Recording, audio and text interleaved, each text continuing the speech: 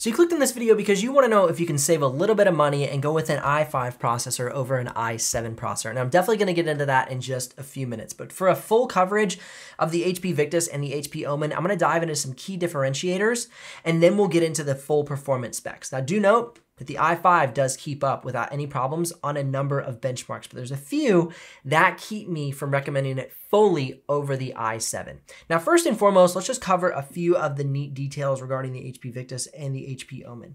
One of the biggest things is that you have an aluminum keyboard deck on the HP Omen where you do not on the HP Victus. You have plastic keyboard deck and just basically total plastic build compared to the HP Omen where you have the aluminum keyboard deck and then plastic everywhere else. Both of them have pretty good build quality. The HP Omen seems to sit in a little bit deeper on the model I have, bottom cover into side panel, than the HP Victus, and they're both a little plasticky on the bottom, if I'm gonna be totally honest. We'll go ahead and check out the HP Victus real quick, setting this bottom panel into the side panel. As you can see, this one fits in just a little bit nicer than the HP Omen. Could be just the models that I have before me, but over the past couple of years, I reviewed a number of units, and for some reason, the Victus always stands out as just a little bit more refined, especially the color. I really like the color compared to the HP Omen. It has more of this kind of matte finish to it. It's not matte to the feeling, but it has just more of like this speckled paint aluminum look, where the HP Omen is a little bit more of a smoother look. And the problem I see with that is there's a lot of fingerprints that collect on this smooth, darker finish. The HP Victus seems to weather a little better throughout the year. So I've done my 1-year reviews of both of these laptops, and I will say if I'm gonna pick one off of the aesthetic and like the paint job and color alone, I would pick the HP Victus, as it seems to hold up a little better than the HP Omen from an appearance standpoint. Now jumping into the ports, we have almost the exact same port selection. All that they add on the HP Omen is going to be this mini display port. You can see it's missing here on the HP Victus.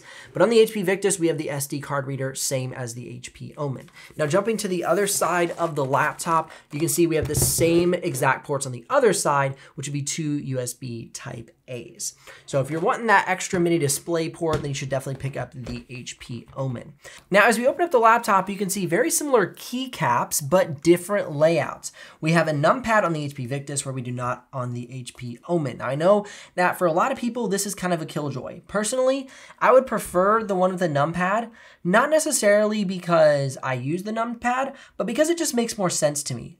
Honestly, when I'm using this laptop, I often am like, oh, where's the delete key? Because like, it's here, right? But there's these extra set of keys. And so I almost expect it to be in this grouping of important keys, but it's not. So I'm always like, and it just throws me off. So I've been using both of these on and off for about a year.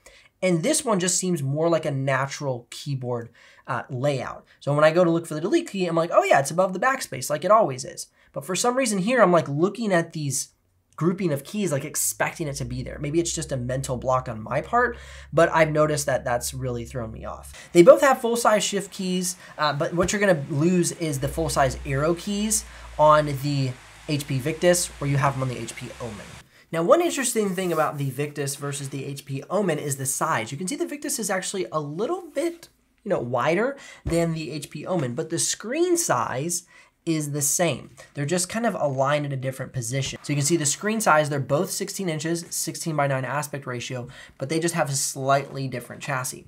Now I'm gonna pull the weight and thickness up on the screen so you can check that out there. They feel very similar, but the actual specs will pull up on the screen so you know the exact differences.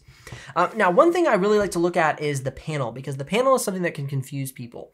If you get the 60 Hertz panel in either of these models, you're gonna have that low sRGB and low color gamut range, like you're seeing come up on the screen now for the HP Victus, 60 Hertz panel. However, if you get a 120 Hertz or above, you can get that 99% sRGB for either model. Now, when you're ordering the laptop, if you're ordering from the HP website, and I can link those links in the description below, if you're interested in checking out the live pricing or the spec out options, you can select a higher Hertz panel, which will give you that 99% or above sRGB. So you could select the nicer panel for the Victus or the Omen. However, if you're purchasing from something like Best Buy or Amazon, keep in mind, you're gonna wanna read in the description that Hertz, the Hertz that the panel is, the panel Hertz panel, Hertz rental cars, Hertz panel, anyway. And you're gonna wanna make sure that you have the 120 if you want a higher color gamut range. So just keep that in mind. All right, that's important because a lot of people are like, wait, why does it have a low sRGB? Because it's a lower Hertz panel. That's just how it works. Okay, one thing you'll also notice the difference between these two laptops is the hinge. So we have the two hinges here on the HP Omen versus the singular hinge on the HP Victus. Here's a quick sample of me using the trackpad and keyboard so you can hear what that sounds like, then a quick audio sample, then a webcam sample. We'll just knock all that out right now.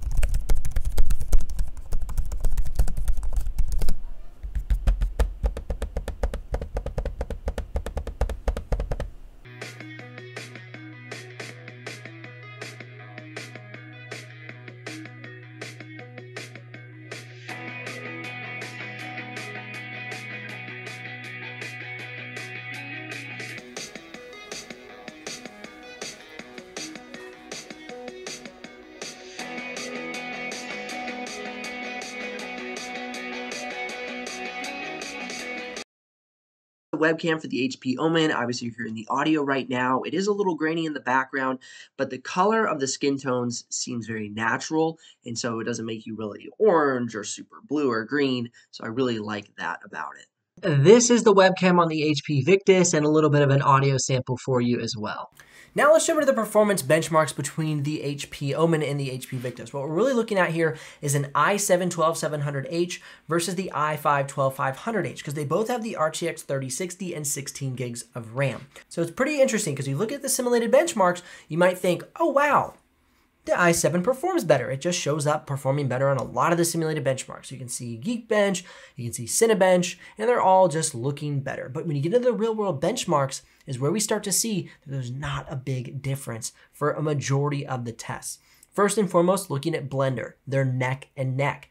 So the i7 processor versus the i5 processor didn't make that big of a difference. Look at 3D modeling in Autodesk 3ds Max, Autodesk Maya, PTC Creo, and SolidWorks, not a big difference.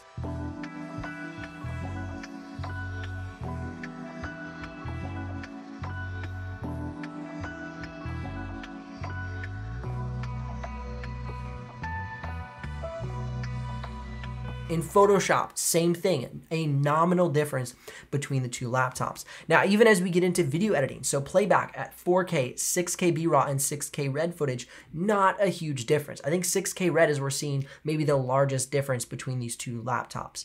Now, for export times, same thing. So the question is, why would you buy an i7 over an i5? And really the real reason you're going to do that is for what the simulated benchmark showed us, and that is the better multitasking performance. So if you're somebody who's going to be running Spotify, Google, Premiere Pro, Photoshop, and maybe even After Effects all at the same time, then it would be beneficial to go with the i7 with more cores and threads, as there's less cores and less threads in the i5. But if you're somebody who's not doing all that multitasking, the i5 will be perfectly well. It'll be great for what you need. You saw video editing playback, you saw the export times out of video editing, and they're all very similar. Now, one place we're going to see a difference is in After Effects. After Effects likes multi-core performance. Some of the processes in After Effects will benefit from it. So if you're a big After Effects user, then the i7 would be a benefit to you. But other than that, you're really going to get a lot of the similar performance as long as you're matching the RTX 3060, and 16 gigs of VRAM between these two processors. Pretty neat to see. If you're somebody looking to save some money, I'd go i5 RTX 3060 over an i7 with an RTX 3050 Ti. Like if you're trying to make that decision, I'd go for the bigger GPU and slightly less powerful for the specs CPU. Links if you're ready to make a purchase, likes if this video has brought you some value, and subs if you don't want to miss out on the future uploads. I'll see you here in the next one.